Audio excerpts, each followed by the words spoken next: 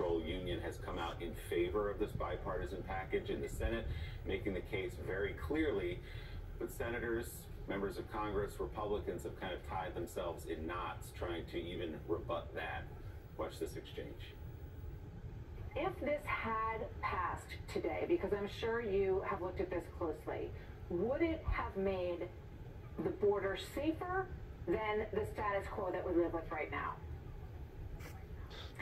Well, first of all, Martha, I want to thank Senator Lankford, Sinema, and Murphy for the bipartisan effort. As long as there's no action coming out of Congress, we're languishing in the same situation. So I don't think there's anybody that says that a bill has to have everything that we need in order for us to accept it. That's why we have compromise. There are definitely aspects of that bill that I liked for the agency, and there's aspects of it that, of course, I didn't. That's always been the case.